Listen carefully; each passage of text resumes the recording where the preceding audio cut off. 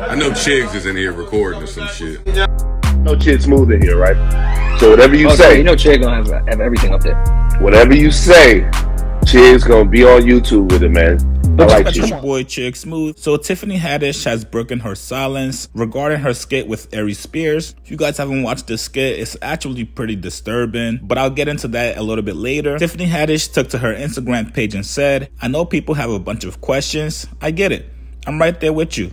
Unfortunately, because there is an ongoing legal case, there's very little that I can say right now. But clearly, while this sketch was intended to be comedic, it wasn't funny at all, and I deeply regret having agreed to act in it. I really look forward to being able to share a lot more about this situation as soon as I can." I'm glad she's speaking out on this because this is something people are interested in. There's been a whole bunch of people trying to cancel her, trying to make sure she never gets a movie role again, trying to make sure she never performs in any comedic stage again, basically trying to kill off her career. I don't understand in which context this skit might have been funny. I get it. Humor back then was a little bit different than what it is now, but there's certain topics that are never ever funny, and this one was one of them. Comedians pretty much take any role they can get whenever they're coming up to help them get their name and their face out there, but this is something Tiffany should have been a lot smarter on and have passed on. There's always the age-old question about comedians and them trying to push the line of being funny. Comedians are kind of given a pass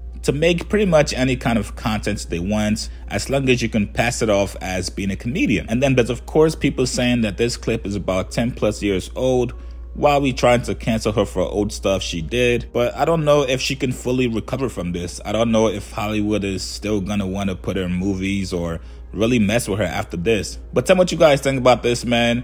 I'm not mad at her response. I do understand the legal matter, but I hope eventually she can speak out. Maybe do an Instagram live, talk to your fans and explain things and go from there. Tell me what you guys think about this, man. What do you guys think Tiffany Haddish should do? Is she completely done in your eyes?